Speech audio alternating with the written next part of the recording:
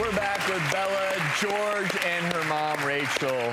And Rachel, as a mom, I have to imagine it just warms your heart to see Bella up walking around. Did you ever expect to see that way?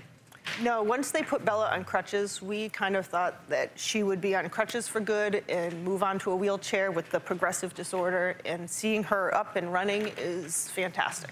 I've never seen a Great Dane service dog, but there's obviously some major advantages when you're looking at mobility and support. Right, well, because of their size, they're great. For Bella's size, it's great for her to use it as a crutch, but if it was an adult, their motto is to drop the cane, get a Dane. I like that. So it's the right size. That is really cool.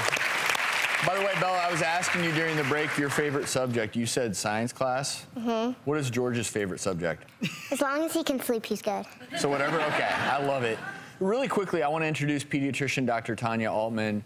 This is not something we've talked about, Morquio syndrome. It's very unique. What exactly is it?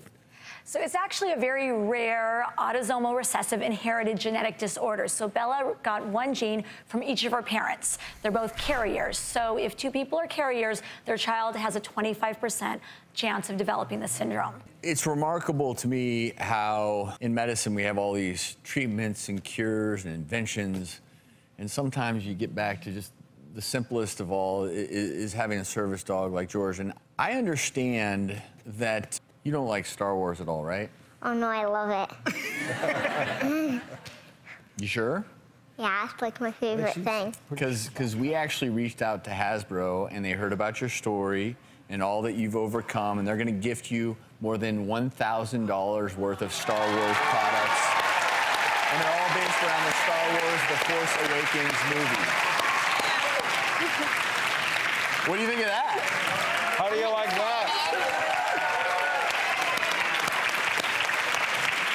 We're not done quite yet. Bella, check this out.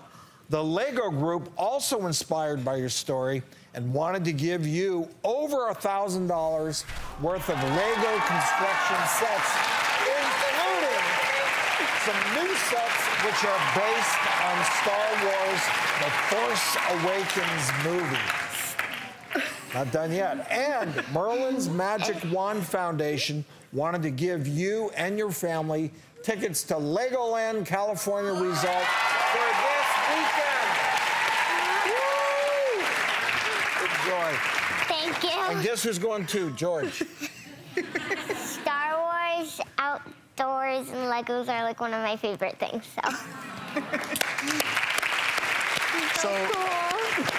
And since Bella has overcome so much, this isn't all we have. We actually have a really, really special guest. We wanted you to meet along with George. He traveled all the way to the doctor stage from a galaxy far, far away.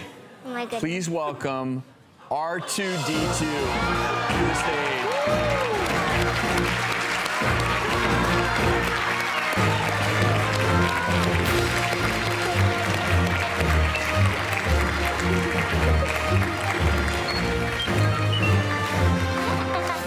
What's up, R2-D2? There we go.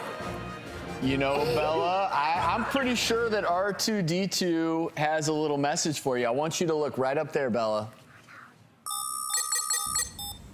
Hi, Bella, it's Mark Hamill. You remember Luke Skywalker? I hear you're in the studio with my old buddy R2-D2, and he tells me you're strong, courageous, and never give up. And that means one thing to me: the Force is strong with you, Bella. Have a great day, and maybe one day Millie can play with your dog, George. They'd make a great couple, don't you think?